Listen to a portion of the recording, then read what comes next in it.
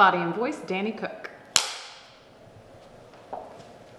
We are not attracted to beauty.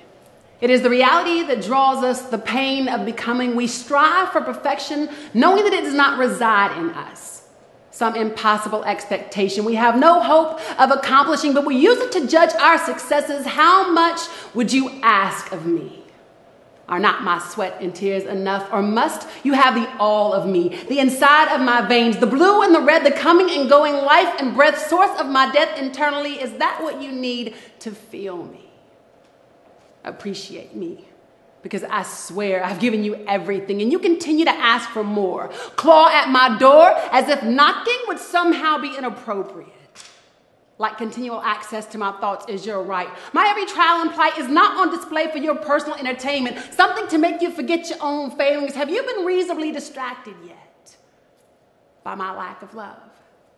Continued confusion in the messages I've learned about God, disapproval and disbelief in my own self-worth, recognition of my demons, self-denied exorcism. Have they not provided you an adequate escape?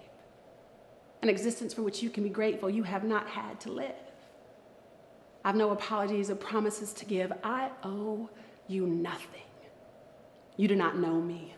I promise you have seen just a glimpse, because you still find me beautiful. And if your eyes had been witness to the reflection in my mirror, I swear you would know otherwise. I am no swan. The lift in my neck is not that of elegance or well-deserved arrogance. Light does not reflect off me. The gleam on the water is not from my white wings. I have black feathers protruding from my shoulders, and you're mesmerized by the transformation.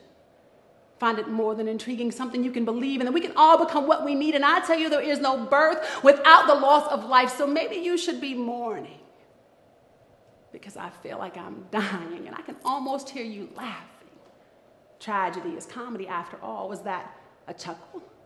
Are you giddy with excitement, laughing so hard you cried? Come, let me wipe that tear from your eye. I'll dry your cheeks, leave you looking rosy as if fresh from blushing. I'm glad you find me refreshing, because I'm quite tired of me.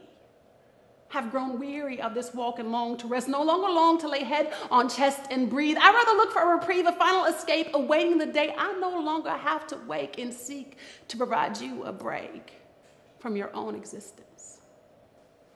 Yeah.